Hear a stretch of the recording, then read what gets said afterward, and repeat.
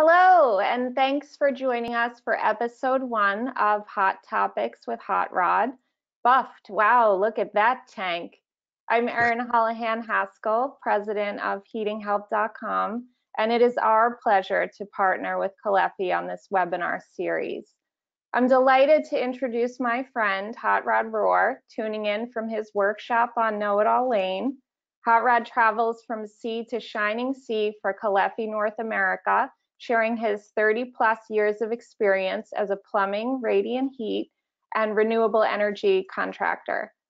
A regular contributor for industry magazines, Hot Rod puts his rubber-to-the-road experiences to pen. He was also recently recognized with the Carlson Holohan Industry Award of Excellence. Thank you so much for sharing your knowledge with us tonight, Hot Rod. Well, thank you for helping us put this together, and we appreciate working with Heating Help. And now that you're captain of the ship, you're doing a great job there, so keep it up. Oh, thank you. I will turn the mic over. All right, thanks. And I want to thank my staff. There's a lot of back-end work that goes into putting one of these on, as far as getting the graphics together and getting the invites and stuff out. So Mary Olson helps with that, and Sharon and Katie at our company. And then Dan Perkins is going to help me tonight answering questions. So we want to keep this informal as possible. So if you have a question and you want to talk to us, raise your hand, and Mary's going to watch for people raising their hands and try and open the mic. So if you want to talk back and forth, we can do that. Or if you want to just type in a question, on the question bar, Dan's going to watch for those. He'll answer some of them if he can. If not, I tell him by all means interrupt me, so it slows me down a little bit. I get rolling sometimes, and I start talking too fast. So I tell Dan just to interrupt me if there's a question that pertains to the slide run or something like that, for example. So yeah. So this is the topic. I really like this topic. I've been playing around with buffer tanks. In fact, I didn't realize how long it's been until I started putting this together.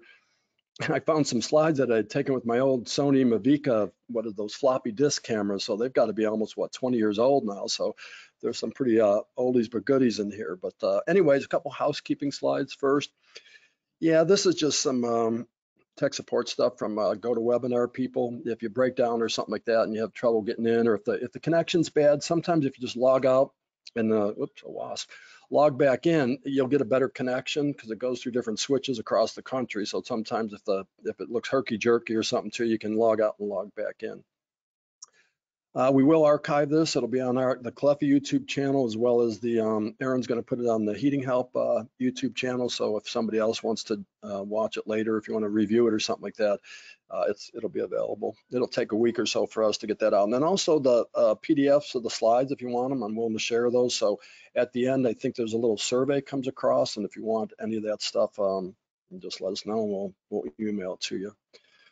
So tonight, first episode, we're going to do 4 of them with Heating Help as our partner here. And we talked about the buffer tanks first, and then we're going to do number 2, mix it up. That's going to be on mixing valves, different type of mixing valves, how to use them, how to apply them, how to troubleshoot them, how to repair them. Pressure's on. We'll talk about pressure reducing valves and pressure in boiler systems, and maybe even plumbing systems for that matter. We'll talk about pressure reducing valves.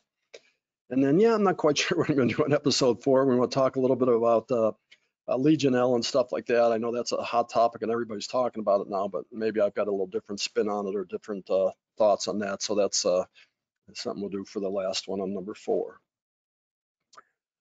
All right, and this is, yeah, so our company, as most of you probably know, is in Italy, and we're proud that the owner of our company, Marco Caleffi, has been generous in supporting some of the efforts over there to fight the COVID, and it looks like Italy's on the downside of it now, which is good. Our factory's back up to 100%. People can move around and stuff, but we're pleased and proud that Marco was generous in helping out the local hospitals that needed money and equipment to battle that virus. So.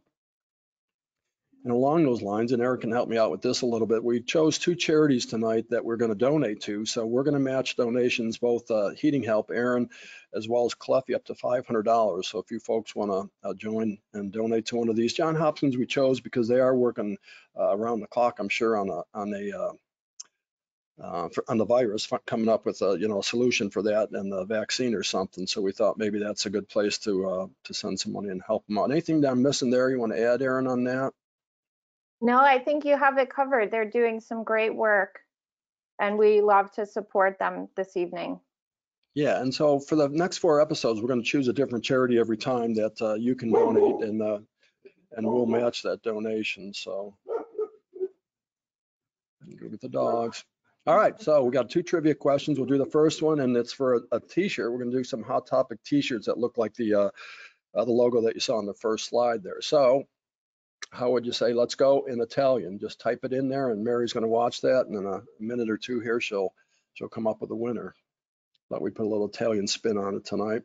A little Hawaiian Italian spin with the shirt there. So, all right, so let's get down to the nuts and bolts here. I want to talk about buffer tanks and how you select them, why you select them, how you unpipe them and stuff like that, different controls we can use. And you know, I haven't found any really rules out there when you need to use a buffer, when it's a good idea. I mean, you just got to kind of look at what the goal is, and the goals can be different depending on the application. I know my start with buffer tanks was when I was playing around with wood-fired boilers, and we were just trying to extend the runtime. By the time you get those things fired up and going and stuff, you just want to run a long hot cycle. Well, if there's not much of a load, it was kind of an awkward thing to do. So that's, I think, working with John way back in the 90s, probably, we started playing around with different buffer tank options. And now what it kind of morphed into more so now is people with low mass boiler, low water content boilers, and you get a call and says, gosh, I hear my boiler all night, just on, off, every 20, 30 seconds or every minute, whatever it might be. You know, it's a modulating boiler. It's all the way down to turn down. It's lowest turn down. I still have issues with it. So what can I do? So that's where a buffer tank can play into the equation. And another place that it's a big player is with the chillers, with cool water, you know, heat pumps. In fact, most of the heat pump manufacturers will have some kind of recommendations or rules of thumbs on how many gallons per ton perhaps, or how many gallons based on the BTU output of the chiller.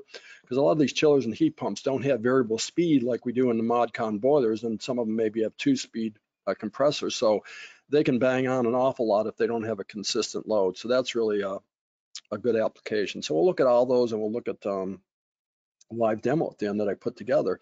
So what I'm doing differently on this series as opposed to Coffee with Caleffi that we do is I want to make it informal. So again, we want to encourage people to participate, but I wanted to do something a little different than everybody's doing on webinars, in that I would bring it in the shop and I would build things that pertain to the topic and you know, try and film it. Hopefully it's a good quality video that you can see. So you know what it is for me is I see drawings all the time, and I see sketches on paper and in the different magazines, and it shows like a tank with blue and red lines, and I said, well, is that really what happens in real life, that it's going to be blue cold water on the bottom and hot at the top? How do I know if that's right? So I said, you know, I'm going to try and demo some of those, and in addition to just demoing the temperature, I wanted to make a lot of clear demos so you can actually look in there and see what's going on. I shoot some colored dye in there so you can see how the flows are going around. So that's kind of the moral of the story tonight, is to look inside a buffer tank and see what goes. So we'll go through the slides, we'll talk about it, and then we got a little, I don't know, about 3-minute video that we'll show towards the end then, and then we'll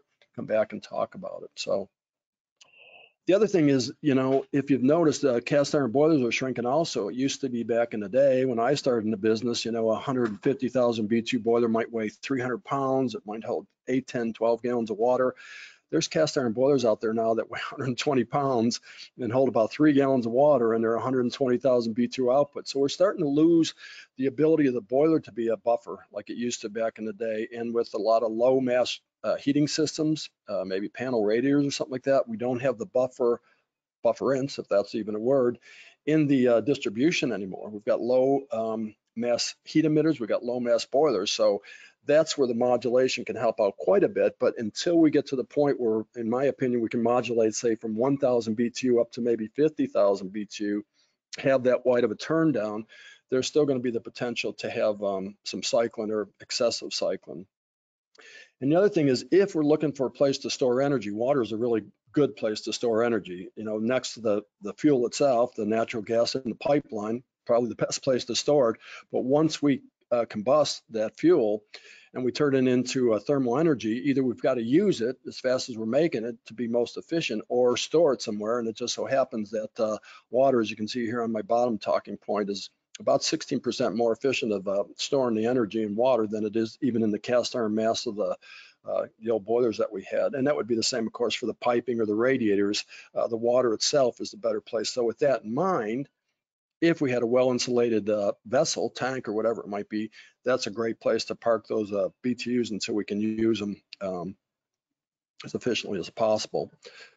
So yeah, we talked about these, get rid of the bang bang, the frequent on, and I don't know what the definition is, too much cycling. Somebody says every time a boiler fires, it should run for maybe 10 minutes before it shuts off and waits to its next call. I don't know if that's an official thing, but that seems to be, I've heard anywhere from 10 to 20 minutes every time a boiler fires up. It would be nice to have that boiler run just to be able to get up to efficient running conditions. When it starts up cold, a cast iron boiler especially, it's not running very efficiently until things start warming up, the flue temperature comes up and stuff. So yeah, mod cons, I mean, it's getting better all the time. I think when the first mod cons came out, we were looking at what, maybe 5-to-1 turn downs, and then some 7-to-1s, and now we've got some 10-to-1s, and those are great steps in the right direction. But we still would like to get down this low number. This is my goal in my lifetime in the industry. I'd like to see a boiler that could almost go down to like a match size flame of what's that, maybe 400 BTUs per hour, and then modulate up to maybe 50 or 60,000.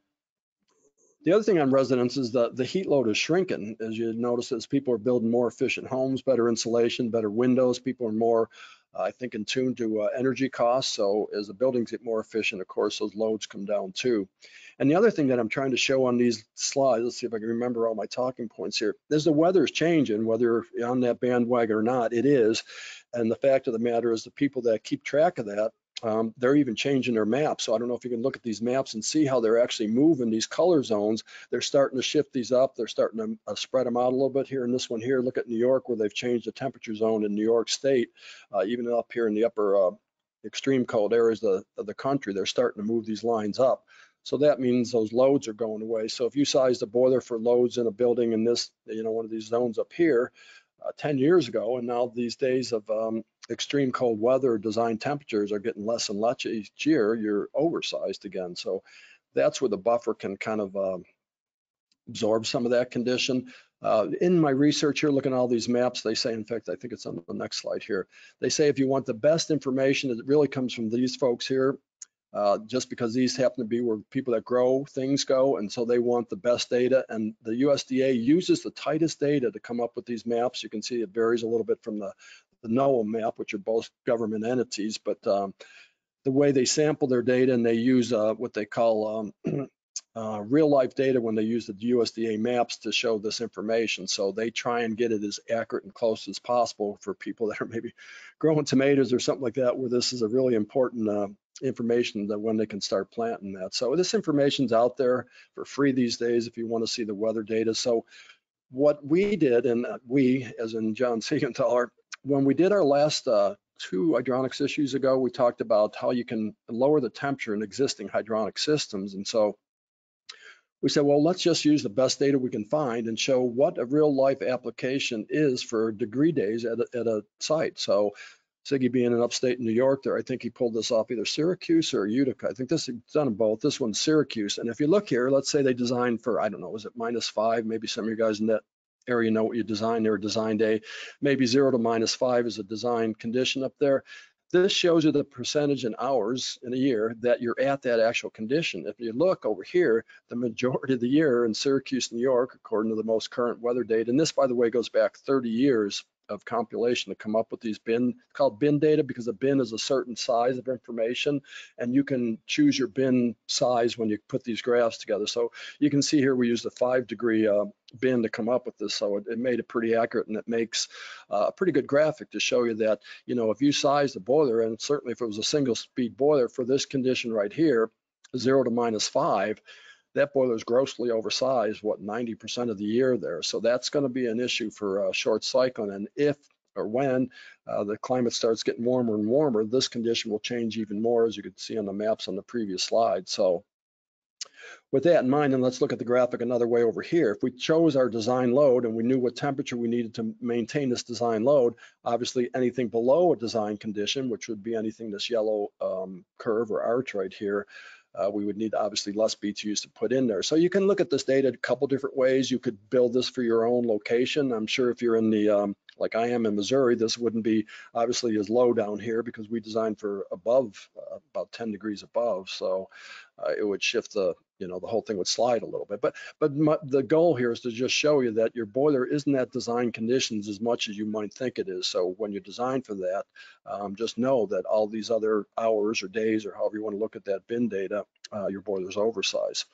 Yeah, the modulating boilers are going to take up for quite a bit of this. I mean, they're not going to get you from this condition to this condition because you just don't have that much turn down yet. So there might still be an application where a buffer could be of value with a ModCon boiler, especially if you got micro loads. You know, some people like to zone, gosh, maybe even a towel radiator in a bathroom or something, a tiny little load, excuse me. Let's say that's a 1,500 BTU per hour load, and you got a boiler that's turned down to even 8,000 BTU on its lowest turn down. Well, obviously you still got the potential to short cycle that. So yeah, I mean, you can use this data. Hydronic 17 and also 24, I believe, we show you how to crunch these numbers, how to use this data, how you can go on different websites. ASHRAE's got this data. You can find this in a lot of different places. It's just common weather bin data is what they call it. All right, so let's talk a little bit about how we would use a buffer tank and what happens inside a buffer tank. And so this is an example of two different conditions, two different tank drawings here. And both of these tanks contain exactly the same amount of energy, but one of the tanks has more useful energy, and a term that they use for that is exergy. That's kind of a different definitions for that, but it's kind of a definition of amount of useful energy. And so the way we'd explain this is, so let's say this tank has been heated up to 110 degrees and it's not stratified. As you can see here, it's 110 bottom, middle, at the top. And that would probably indicate that there's a pump on here that's running all the time. I've got a little circulator that doesn't toggle off when the tank gets up to temperature, maybe from a wood boiler, whatever it might be. So my tank is always blended. And the highest temperature I can get that tank is whatever the aquastat, I should have put one in here. Let's say mid-range on here, I've got an aquastat at 110 degrees. When that tank gets up to 110 degrees, it shuts off. Pump keeps running, my tank is mixed. I'd rather stratify. You've probably heard that name used for weather stratifies, you know, when hot air goes up in a forced air building, that's an example of stratification. Well, the same thing happens inside a tank. And so if I were to shut this tank off at, let's say, midpoint here with an aquastat, it's going to stratify if I don't have a circulator that's churning up or stirring up this tank. And so now what'll happen is I could stack, well, you could pick a number here depending on where that burner went off. If this boiler was running at 140 degrees when the burner finally kicked off, that tank could essentially stack to 140 degrees. Well, now I've got the same amount of energy, but what I can do with this tank that I can't do with this tank is I can contribute energy to a load that's 115 degrees. So for an example, let's say my panel radiator shut off and a couple minutes later it has to kick back on and it's still sitting there at 115 degrees. This tank can still contribute energy to that load where this tank can't because it's sitting there at 110 degrees. So just by allowing this tank to stratify and stack like that, I can get more useful, I can pull more useful energy out of it. Same amount of energy went into there, same amount of BTUs to get this tank up to temperature in both these examples, but this is going to be more useful. So my goal should be to stratify my tank. When I'm using the tank for buffering, I want to stratify it. And a couple ways to do that. A tall tank stratifies better than a stubby tank or even a horizontal tank. Sometimes I've seen people use a horizontal buffer tank, but there's not a lot of ability, you know, across the width of that tank to stack this temperature like that. So a tall, skinny tank is really ideal because it really shoots that stratification up in a skinny tank. And also the taller the tank, the more I have for this. This is called a thermocline, what we're looking at here, where the color changes from the top to bottom. That's what's known as a thermocline, and that thermocline would move like it did over here. That thermocline moved from all the way from the top to the bottom. Unfortunately, it's not the best temperature if you'd be able to use that. And there's, if you're a numbers cruncher and they're into the math, there's the formula that you can do that calculation and determine, again, how much useful energy is in there. Bob, can I interrupt you for a very important question? This is Mary. Your trivia question, how do you say let's go in Italian? Would that happen to be andiamo? That's all right. Well, we have a winner from the Great Midwest, Bill Chanel. So he is going to be receiving a very cool Hot Topics t-shirt. So thanks for everybody who participated. We appreciate it. Yeah. And now back to the important stuff. Thanks, Mary. You bet. So here's another thing. So if you were to build a tank that you want to use for a buffer tank, you'd want to avoid anything that's going to churn up and break up this stratification or break up this thermocline. So you wouldn't want to come straight in the top or straight in the bottom. If you did, maybe put a little diffuser plate in there.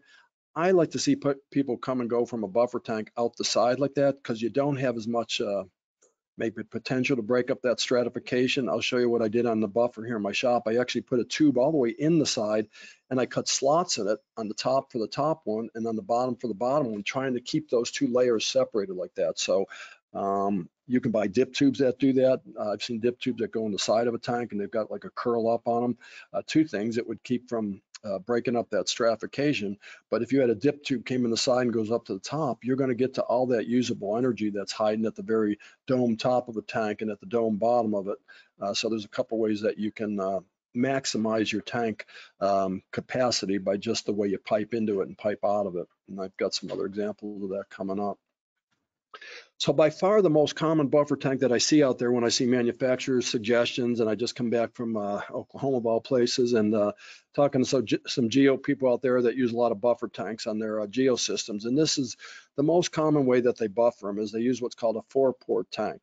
And so basically it's you come in the one side from either your chiller, your boiler, whatever it might be that you're buffering, and then you go out the other side, and then you take your load off the opposite side, the top and lower connections. Now this is nice in that it's a giant hydraulic separator. So if you had a huge pump over here, maybe pumping through your loop field or something like that, and you had small zone pumps over here, and you don't want those two pumps to bang against each other and fight, you've got a hydraulic separator here just in the size of this chamber, the size of this tank. So gives you good separation that way. It's a great place to do air removal. In fact, of all the things I'll show you on the demo when it comes up, is this surprised me the most about how a buffer tank works, is how well that little float air vent at the top of a tank really does a great job of air removal under a lot of different conditions, even extreme conditions. So fairly easy to find now, these buffer tanks. A lot of the manufacturers, in fact, most of the tank manufacturers either have or will make a tank like this for you from whatever side you need. There's Boiler Buddy has off-the-shelf ones, I think from 20 gallons up to 120. I think some of the indirect manufacturers make just plain buffer tanks with no coil in them. A lot of connections. You can get plain steel, you can get stainless steel, you can get composite ones now.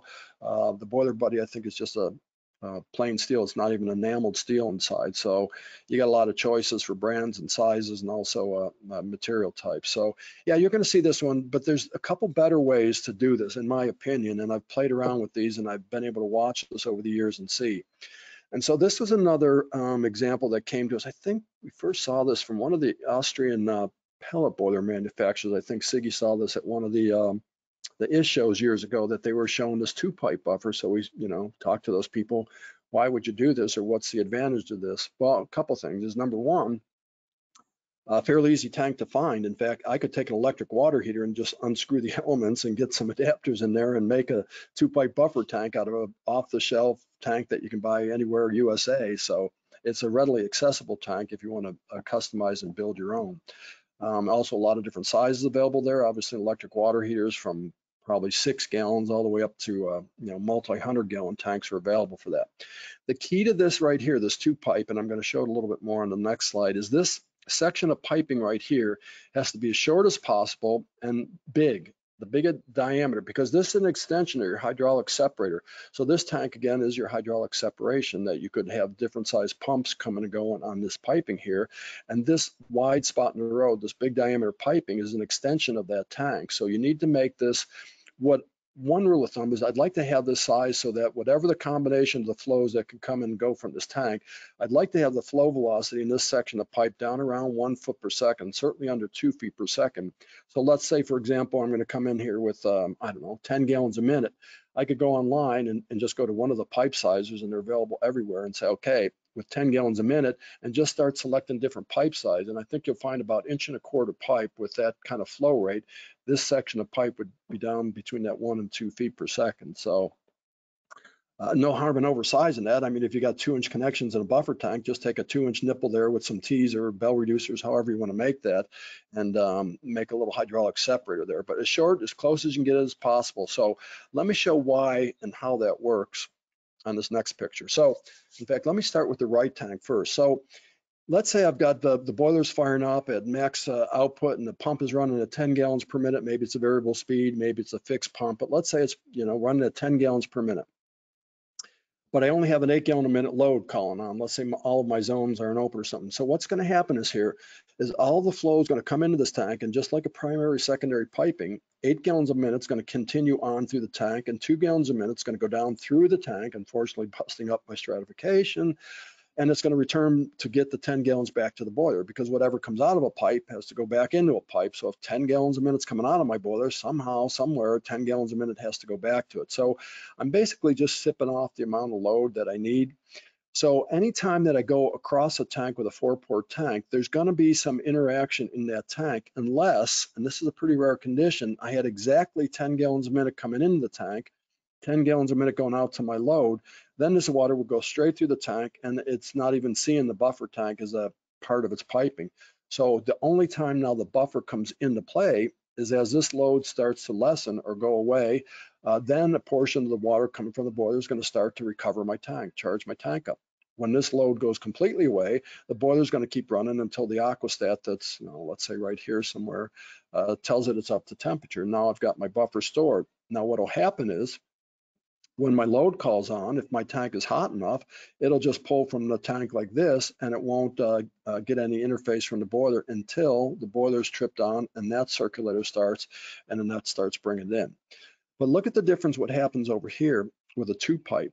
So I still got 10 gallons per minute coming from my boiler into my tank, and I've got my 8 gallon a minute load, but I'm not going across that tank, so I'm not busting up the stratification layer as much as when I move right across it on the top and bottom. So yeah, I still have that 2 gallon per minute load going down here, or flow going down to the bottom, but I don't have to cross this tank every time I want to get to my load. So that's going to do a few things for me. Number one, I'm going to get to my load quicker.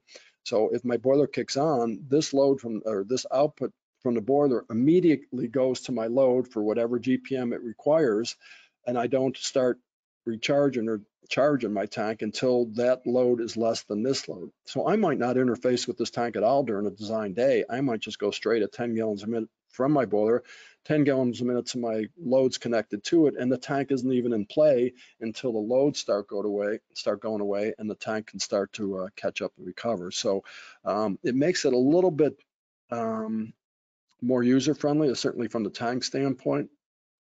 Now that being said, yeah, this is just some more examples of that. So you can see here, 12 gallons a minute coming from the boiler, 12 gallon load, nothing's happening here. There's no stirring, there's no mixing. My thermocline can stack up now from the last time this boiler shut off. Now I've got a nicely stratified tank for when this load goes away and the boiler shuts off. Then when the loads come on without needing the boiler to fire yet, I'm pulling out of this nicely stratified tank. And I'm going to show you how to do that with outdoor reset too. And here's where you start to do the blending. Now those loads could be different. I could have only 8 gallons a minute coming in from my boiler, and maybe an 80,000 BTU boiler running at 20-degree delta T. I could have a load that's bigger than that for some reason, and so you'll see how the thermocline is moving. See how the color of the water. And this is one of the things I wanted to see by making a clear demo. Does this really happen in there? Does that thermocline actually move like the lines on the paper tell it or show us to move? And I'll show you what I discovered when I did that. Dan, you got anything? Just so I can take a break. Any questions, or anybody want to add anything? Or if not, no, we haven't had a whole lot of questions coming in on live questions. I've been trying to look through the pre-submitted ones, but I think a lot of this you'll probably get to. Maybe come back to this a little later. Yeah, we can do it at the end. If there's one that pertains to a slide I'm on, by all means, just shout it out. Okay. Thanks, Dan. So here's another concept that just came to us recently within the last couple of years. And John Manning is an engineer. I think he's in upstate New York somewhere. He does a lot of work in the geo industry. He does a lot of seminars and training for the geo industry. And he came up with this idea. He said, well, what about a direct to load piping arrangement with 3 pipes instead of 2 or 4 pipes? And so what's happening here, if you look at the way the hot water is coming out of the boiler, the supply, I'm going directly to the load, which is good. If the loads are the same, obviously I'm just going right through this, going right out to my load, 8 gallons a minute here, 8 gallons a minute there, no interaction with the tank. But when you start to look at heat pumps, it's really critical that you bring either the lowest or highest temperature back to the heat pump, depending if you're heating or cooling mode. And the way you can do that is on your return, if you come straight across the bottom of the tank, this heat pump, in this example here, it could be a boiler, is going to see the lowest operating temperature that we're showing here with that cold water coming back. And we're not going to start blending the tank because I'm not going into the tank at all. I'm not even going in with my 2-pipe connection there. So this is really going to maximize it. And what John did is he actually used a Transys that's it's a really powerful simulation software, came out of the University of Wisconsin years ago. A lot of the renewable people like it.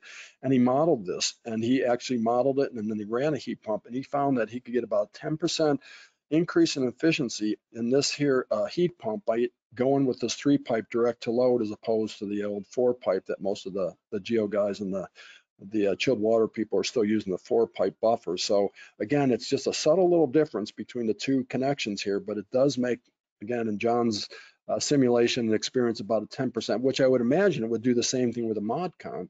Because again, if this was a ModCon boiler, I want the lowest possible temperature, always returning back to that boiler to drive up that condensing, to drive up that efficiency if I'm running in those temperatures. So, and again, it's a little simpler piping there. Obviously, you'd still have to have a tank with these connections. These are fairly common too. A lot of the domestic water storage tanks have connections like this, where they have one on one side, one on the other. Usually they have two close together here that they come from maybe a copper tube boiler to use that as a storage. So this is a fairly common accessible tank if you want to try this this 3-pipe direct to load. Sorry about that. Graphics is a little fuzzy. I just copy it and move it so many times. So here's an example of all of them. Now, the other thing I want to show in all these is the expansion tank connection.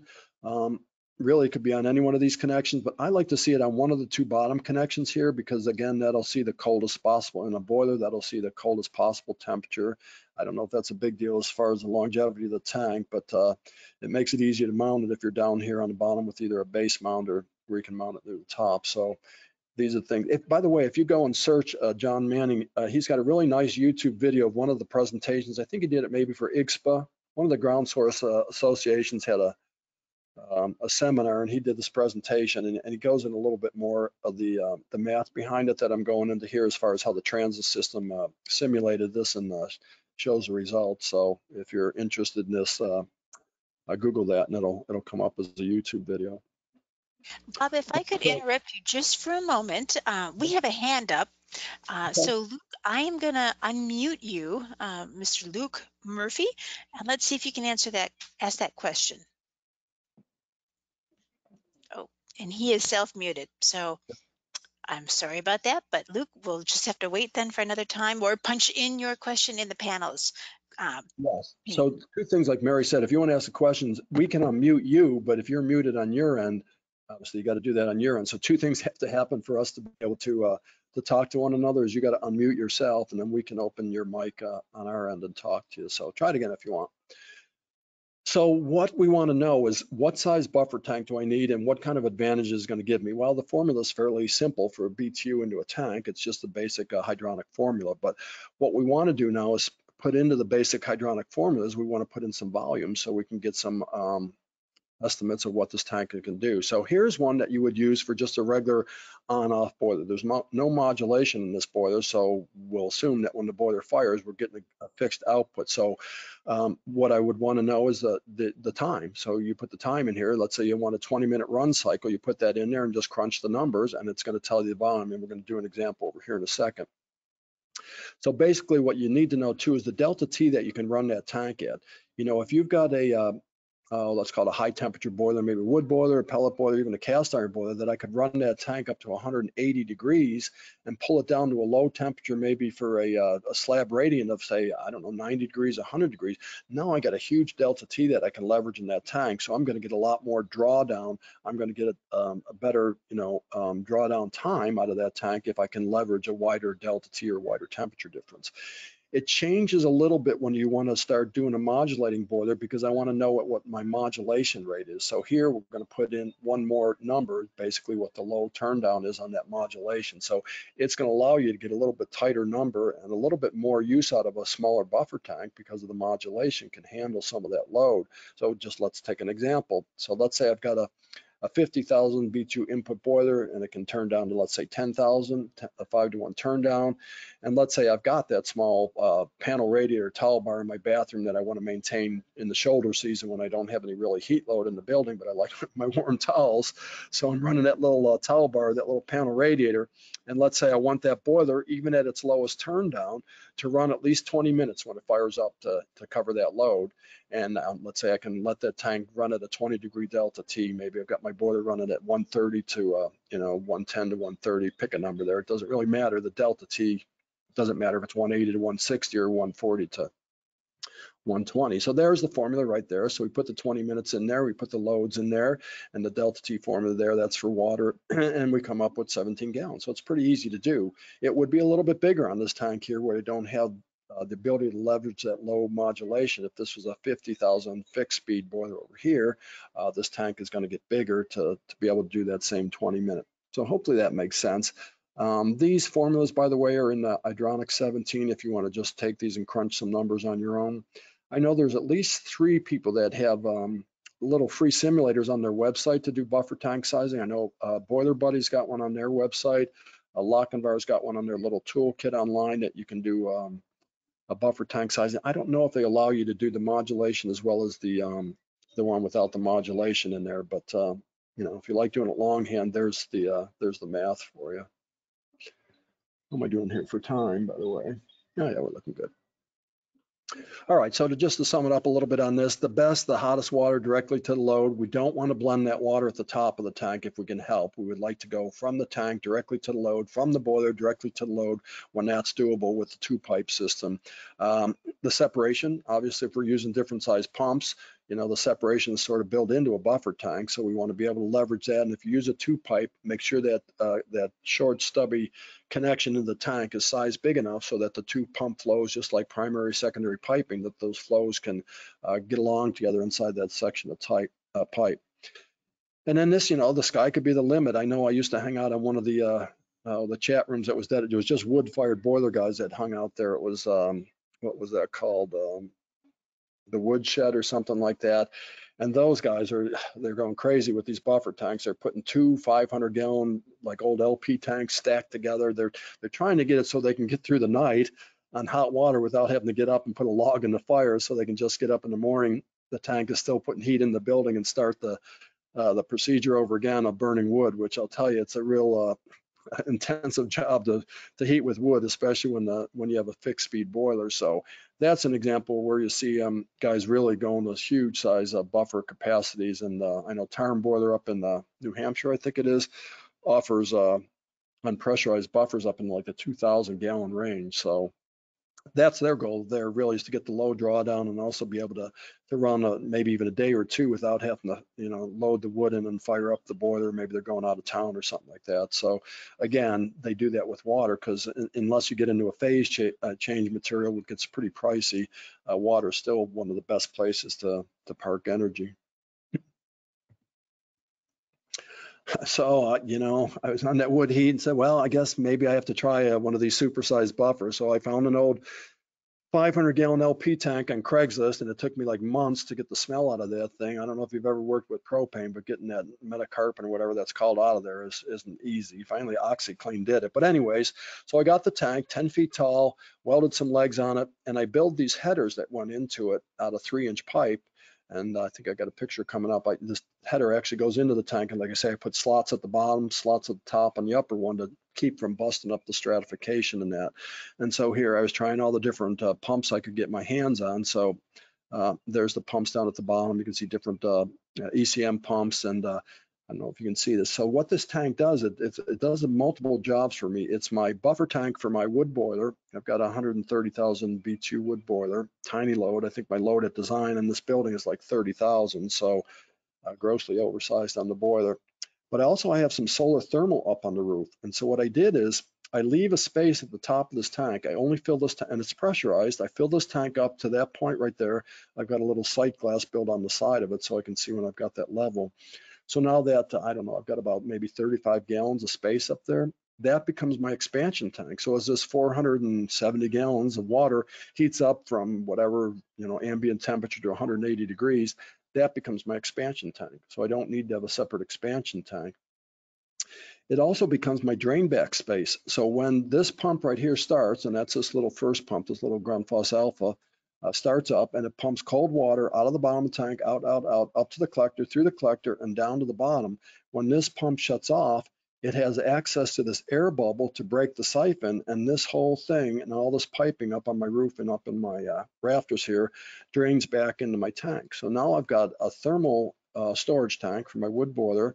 I've got a expansion tank. I've got a drain down tank built into my buffer tank. In fact, today this tank's up to about probably 120 degrees from the sun because I've got no load on it, and it keeps churning away. And then also I've got a little ModCon boiler here.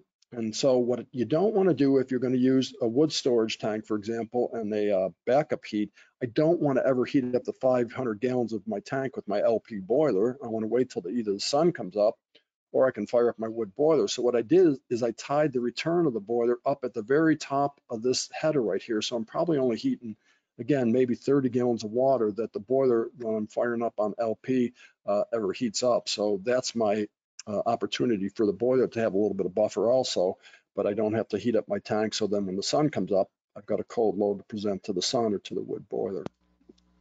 Bob, I have another question from an Anthony from the audience, so I'm going to try to unmute him. He's got a comment to share. All right. Anthony, if you can, there you go. You are live. Hey guys, how are you? Can you hear me okay? I can. How are you? Good, Bob. Hey, nice job. Good subject too. Thanks. You mentioned a few slides back that you don't have any set rules of thumb. But I've been using buffer tanks for a long time, and I'll just give you my rules of thumb. All right. You know, Europe does a lot of constant circulation. So if I got a condensing boiler and I got a single zone with closely spaced T's, constant circulation, I'm probably pretty good. If I got 2 or 3 zones that are, you know, close together, well, then I want to use one of your wonderful Caleffi hydraulic separators that work well, size right based on the GPMs, right? Okay. But if I have more than that, now I want to go to a buffer tank. Your average boiler will start 10 to 11,000 times a year. Your average condensing boiler could start 32,000 times a year. We size for the coldest day of the year, and we're trying to maintain 70, right? But when you get to 50 degrees, your load is 1/4 of what it is on design. Wow. So if you got a 10,000 BTU zone at 0, you've got a 2,500 BTU zone at 50. There's no boiler that can modulate down to 2,500, and one of the reasons why they can't is because the fuel to air ratio mixture. It's too finite at that point, and they just can't get it to stabilize. Yeah. So buffer tank is just a simple way to go. And I've seen boilers with 55,000 starts on them in 4 months. 4 months, 55,000 starts, and only 2,800 hours of runtime. Then I've seen jobs with buffer tanks with 170 hours or 170 hours of runtime and 70 cycles with a buffer tank. So, and I'm not the smartest guy in the room, and I'm going to tell you that. So I use the KISS method. Keep it simple, stupid. It works real well for me because you gotta hit me in the head first to get my attention before you teach me a lesson. Just to wake me up. And that being said, the 4-port buffer tank, Richie McGrath from Lakewood, New Jersey loves, he loves your 2-port buffer tank, and he does it well.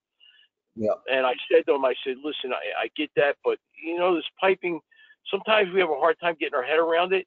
With a 4-port, you know what? It's going to just be easy for guys to pipe.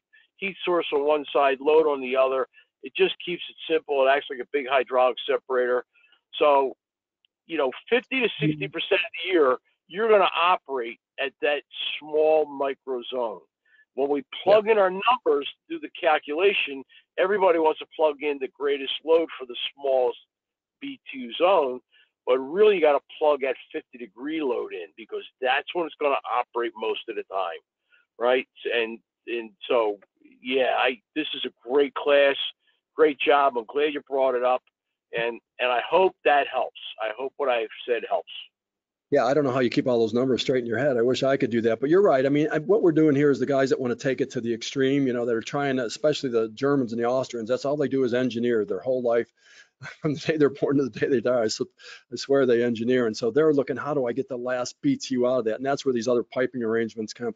And actually, if you watch that YouTube video of John Manning presenting this to the ground source people, they're kind of not fighting them on it, but they said, well, we've been using the 4-port, it seems to work fine. He said, well, they do, but here's the extra 10%. If you want to take it, if you don't, you know, do it the way you're doing. So it just depends on how far you, like everything, how far you want to take it and how maximize you want to do on your, you know, your energy use or your usability. I mean, some of us kind of get carried away with that, and others, you know, like I say, KISS. So, and you know, I've got a lot of time here at home these days when we're not traveling, so I got time to think about this and tinker with it. So here's what I did on mine. I mean, again, what I was trying to do is get the most amount into a sack of potatoes here as I can.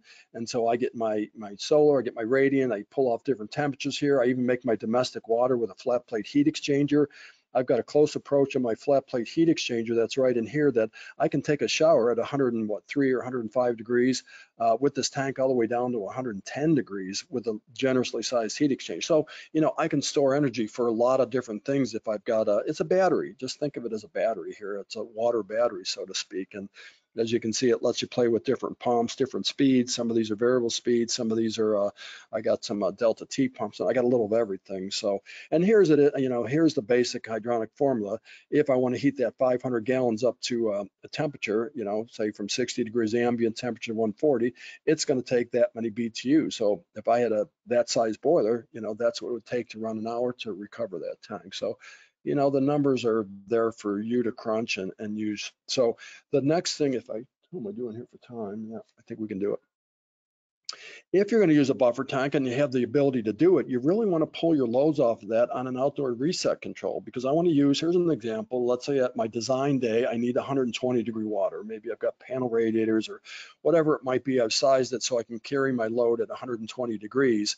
And I'm going to start at, let's say, a warm weather shutdown of 60 or 70 degrees, let's call it. So you can see how I can track with that temperature, with the outdoor temperature here, and be able to use water out of that tank all the way down to this low temperature here. In fact, if you want to pick a number in the middle here, let's say if I charge this tank to 150 degrees, I can use that tank down to 88 degrees with the type of heat emitters I have. So that gives me a lot of usability, a lot more usability with the tank if I can pull it out at just the temperature I need. I'm only going to sip off the exact temperature that the load requires. I could take this a step further and even put an indoor reset control on it. So I'm taking my load, watching my load both on the inside and the outside, and just really optimize it. Now, how much time and energy and money that you want to throw at it to do all this? Obviously, you need a control. You need some more sensors to be able to do that.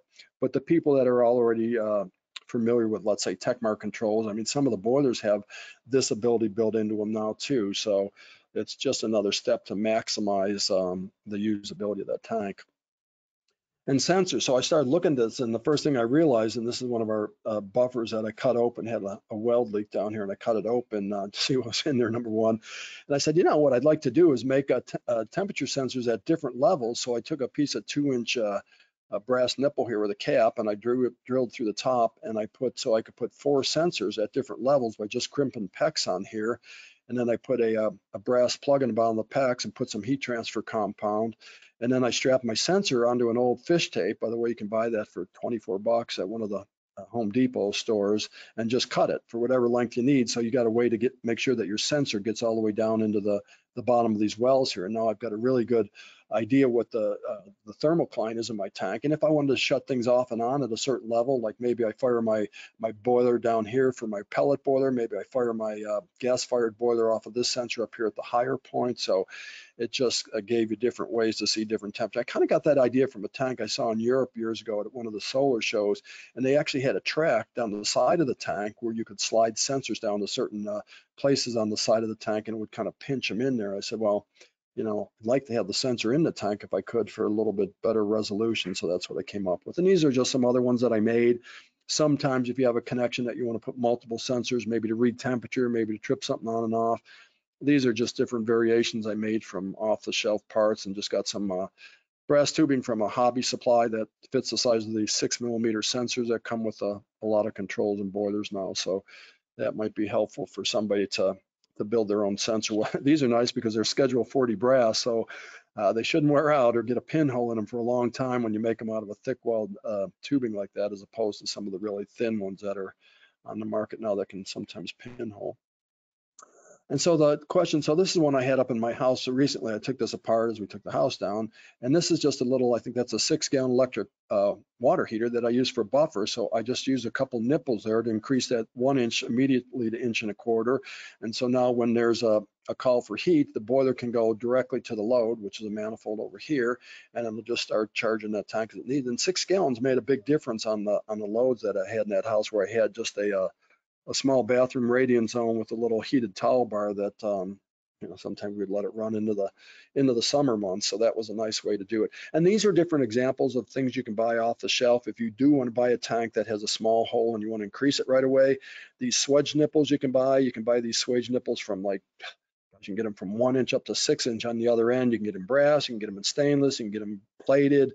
A lot of different options for buying this. This actually comes out of a Munchkin boiler, believe it or not. If you buy a $199 Munchkin boiler, they turn that 1 inch header that's inside that boiler into the 1.25 inch that you see through the side of the case has actually been done with a swage nipple like that, and obviously bell reducers. And this is actually a fitting you can buy. It's 3/4 male by 1.25 inches. So if you're going to use a tank and you want to use maybe this connection right here, take the drain cock out of that and get it up to 1.25 inches, you can screw that in there, and it's just a quick, simple way to get a buffer tank from an off-the-shelf tank. I even let the element in here. I put a 4,500 watt element in it, so if I ever run out of LP, I've got a 30 amp circuit there. I can just plug this in and get about 15,000 BTUs of energy out of that by just using the resistance element in it. These are, again, I started pulling out old pictures, and these are some buffer tanks I did probably, I don't know, 15 years ago when Danfoss used to have these zone control panels. I was using the HTP tanks there, and just some of the different ways that I would make buffer tanks. This was another electric tank where I just took the element out, took a hole saw, drilled a hole through the cover where the covers the wire typically, and just put a adapter in there and made a buffer tank, because I had a lot of micro zones on that. Even a cast iron boiler I did a little buffer on. So all right, I'm going to get down to, we're going to show the demo. So let me set you up for what you're going to see with this demo. So I said, you know, I want to make a clear demo that you can see what's going on with these flows as we vary the flows and we change the flows from a 2-pipe to a 4-pipe buffer. So I went to a local plastic company and said, can you build me a clear plastic tank that I could, and yeah, they gave me a price for that, and it was crazy expensive. And it's hard to get plastic people right now because they're all making face shields for the COVID people that are putting those shields up. So anyways, to make a long story long, I just went online and I bought a plastic aquarium. I think this is a 4-gallon plastic aquarium, bought some bulkhead fittings, drilled them through the sides, both sides of this tank, and then put some adapters and went to, I think, 1.5 inch plastic that I made this, and I made closely spaced T's on that and over on the other side. So what I wanted to do was try first a 2-pipe buffer and run it and see what happens inside this tank. I could vary the flow rates. I got some of our quick setters over here that I could change the flow rates,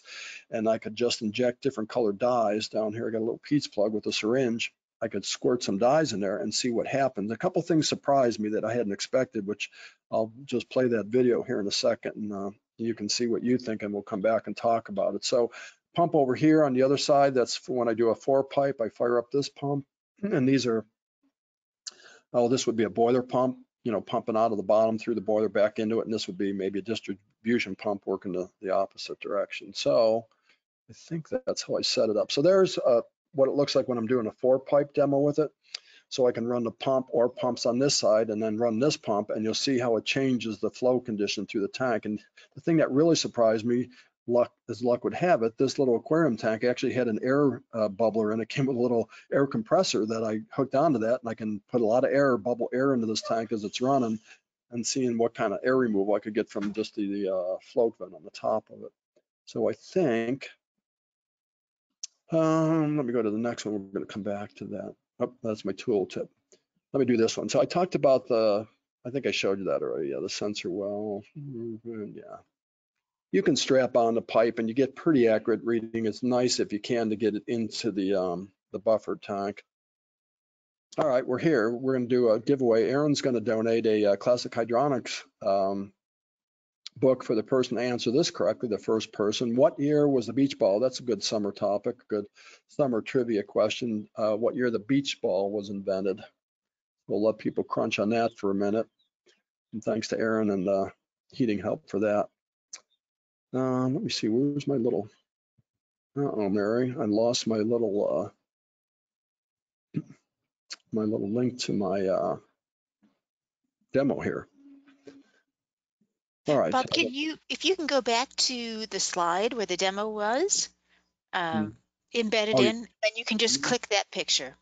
Oh, thanks, Mary. See, that's the value. One more, I think. And somebody One more. That's it. So while folks are crunching on the beach ball, maybe they can watch that very cool video. Correct. Let me enlarge this. This one?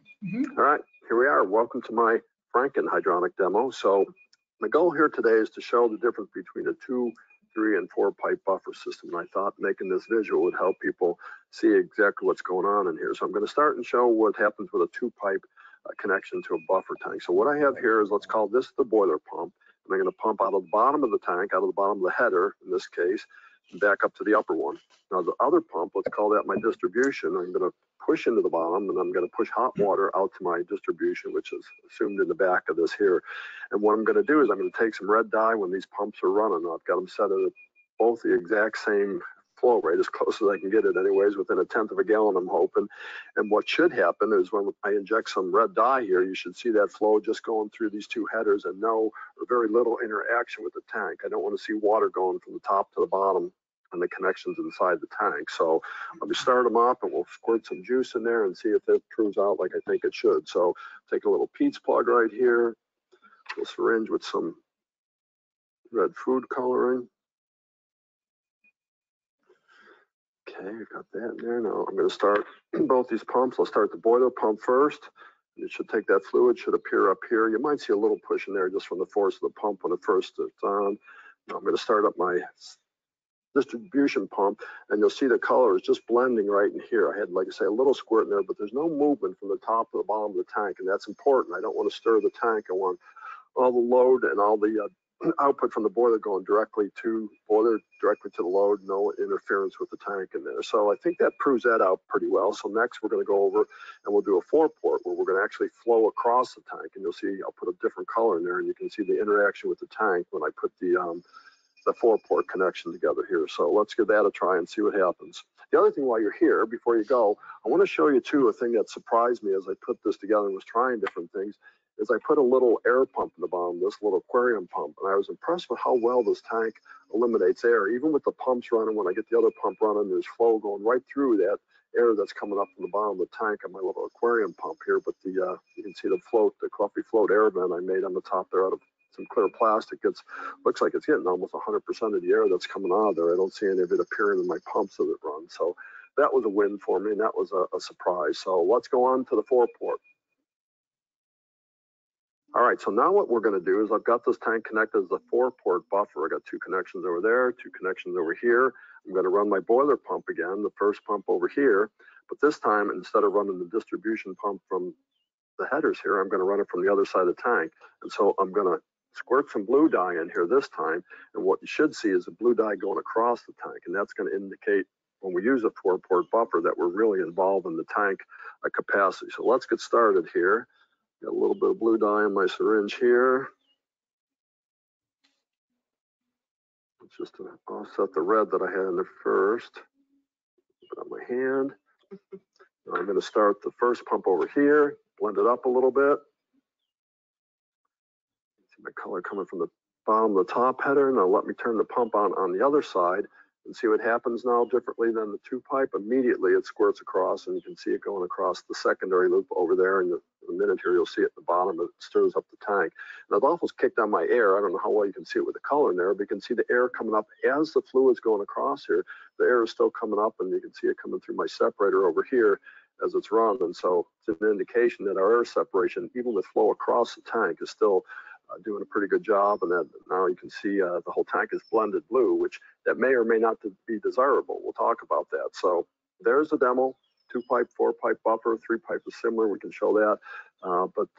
Yeah, let me know what you think of all this. Thanks.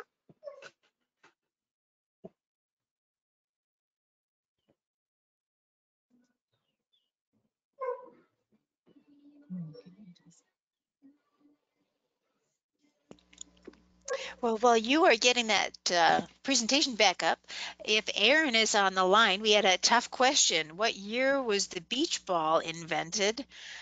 We have a Ryan Hoger, Director of Training, who guessed 1938. Aaron, how does that sound to you?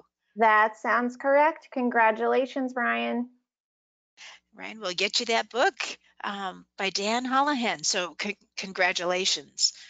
Yeah, thanks for playing the game. So, yeah, so that's kind of, we're looking for time here. I think that's pretty close to what I had in mind. I mean, questions or anything or comments or certainly I'm here to learn stuff too. I try and learn something new every day, but if somebody else has some other experiences that they've had. But yeah, I think that, you know, that pretty clearly showed what happened with the color there when you use a tank in different ways. And I didn't put a 3-pipe together. I would have to drain it and do that, but I would expect a pretty similar result as the 2-pipe, but you'd see it again coming across the bottom when we returned across the bottom of the tank. And that might be desirable if I'm trying to get that cold as possible return back to condensing boiler, again to the chiller or to heat pump to keep the efficiency up. I want to go directly back to it with the temperature that makes it as efficient as possible. So let me see what else I had here for slides. Yeah, that's a little demo there. We talked about that. Oh, my tool tip for today. Got to do trivia, tool tip, and the presentation. So here's something that years ago I came across. Everybody's seen them as you walk down sidewalks. You see concrete stamps. I thought, well, if I'm going to do radiant work, I should put my name, especially the jobs that were done well. Maybe some of them I shouldn't have put my name on, but Craft Tool has these. You can buy them, and they'll put whatever you want on them, basically up to that many numbers or letters, whatever you want to put on there. So I had this made, and then you can change the year. Every year they give you a little, you just drop a number in there. And so I've been doing that. I've been stamping concrete over the years with this. And then one day I had to do some manifold boxes on the side of a driveway, and I went and got some big irrigation jumbo boxes, they call them, had a plastic cover. So I took my torch and I heated this up, this big bronze stamp with my torch, and just melted it right down in the plastic, and was able to put my my name information on the top of the manifold, the plastic manifold box. So if you're proud of your work and you want to put your name on it forever, you can buy one of these craft stamps. All right, what else do I have for you? Okay, we did the beach ball. I like the way that bounces in there. I think yeah, we can keep talking about things over at heatinghelp.com. I think that's probably the best place for the industry to get together and chat if you want to share things. Aaron does a good job of keeping order over there, which we appreciate. Things don't get carried away, and a lot of people go there, both professionals as well as homeowners that have some good stories and information to share. So Dan, Mary, Bueller, anybody got anything? Well, we had a few questions I tried to answer as we went along. One question was, about electric water heaters, that you mentioned electric water heaters, and how many of them have 3/4 or 1-inch tappings? Yeah, and so what I found is about 6 gallons and up, you can get electric water heaters, but they only have one element hole on the smaller size. I think you have to get up to maybe a 20. It varies a little from brand to brand. About 20 gallons and up, you usually get 2 element holes, but you can use the drain hole. Again, you can only jam so much through a 3/4 hole, but you could probably take that up to, 1.25 inches, maybe get I put about 10 gallons a minute through that, and it seemed to work fine. At some point, you're building an orifice when you try and jam too many BTUs through a 3/4 inch hole. But I've also taken and used the top 2 connections, the 2 3/4, the hot and cold, take the dip tube out and just put a T across the top of those and turned it in 1.25 inches. So I've got 2. I'm using the 2 3/4 holes on the top of the tank. So there's different ways you can do it, but you can put a 1-inch threaded connection to an element hole. It's not officially an NPT socket in there. It's a really thin thread in there, but a couple wraps of Teflon tape, and I've never had a problem putting a nipple or an adapter, some connection in the side of an element connection on an electric water heater, and certainly they're affordable and available everywhere. So I've used them all the way up to, I saw a couple in there, I think up to 50-gallon electric water heaters for buffer tanks. But that was back in the day before we had a lot of people offering them. I mean, that was maybe 20 years ago on that one Beastman that I did there. So we didn't have Boiler Buddy, wasn't there. We weren't making them at Caleffi, obviously. So you kind of had to do your own thing back there, or else have a welder make one for you or something like that. So yeah, what else? Anything else? Anybody? If not, we'll Well, Bob, this is really important. It's kind of a trivia question for you, but Alan is wondering if you have anything in your house that is not homemade. Um, that's my wife. She's standing here. If I can make it, I do. I guess I learned that from my dad. I mean, he built our swing set, everything that he could make out of pipe or weld or steel or something. He was an old mechanic and worked at the steel plant for years and then had a plumbing company. So he covered a lot of trades and taught me a lot of those things. So, but I'll heat anything in my house that doesn't move. I'll heat the bed frame. I'll heat the concrete dog is now retired to the garden out front here, the towel bars or the floors, the ceilings, the walls. But yeah, I'll turn anything into a heating emitter if I can. Okay, and we've got one raised hand. I'm just double checking to make sure it's not the muted thing, but so hold on here. Dan, did you have anything else on your Yeah, side? one more that came in. It says, I don't know if you have experience with HTP, but it says HTP has a buffer tank that has 45 connections, and they show the supply entering the bottom on the boiler side and the supply across the top of the system. Any idea why? Yeah, I'd have to see that picture. But you know, that question comes up. In fact, it was on Heating Help again the other day with indirect tanks. People say, do you put the boiler in the top of the coil or the bottom of the coil? You know, it's going to work both ways. I always thought, you know, if you put the hottest water in the bottom of the coil where the coldest water comes into it, you'd have the best heat transfer. But if you put the hot water in the top of the coil, it's going to recover the tank quicker because it's going to start stratifying up. So yeah, I've seen people cross pipe them too, where they'll come in the top on one side and return on the bottom. And you know, actually, I did a little research. In fact, when we were working on our chiller up there at Caleffi, Dan, that was before you were there, we actually put a buffer tank. We had a 10-ton chiller on the roof, and it was short cycling. So we put one of our own buffer tanks in there.